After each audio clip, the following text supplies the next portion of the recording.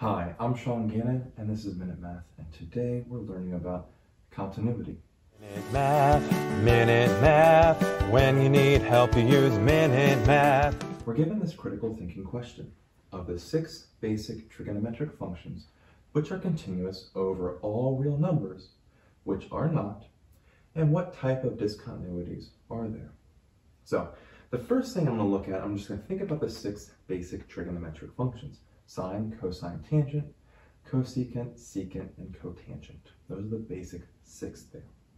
Well, which ones are continuous? Well, the only continuous ones I know of are the sine and the cosine. Sine and cosine have a basic shape like this, right? Can I go on forever? And that's the basic function. Forever up and down, and it's continuous everywhere. All the other ones are actually not continuous. That would be the secant, and notice I'm putting a little out of order here. Cosecant, and the tangent, and the cotangent.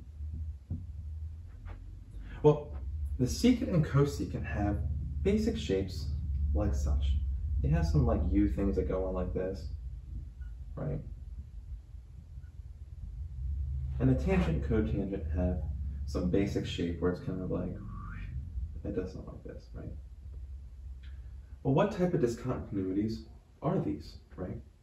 Well, these, we have a big gap that's going on. It's like asymptotes here that are happening, and jumps really. So this, well, not really jumps, this is just asymptotes that are happening that are causing this discontinuity.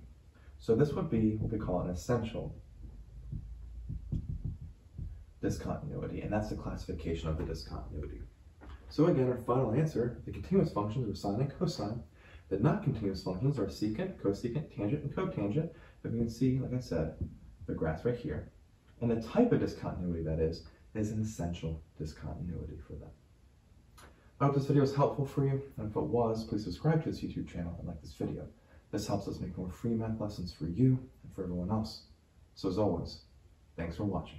Minute Math, when you need help you use Minute Math.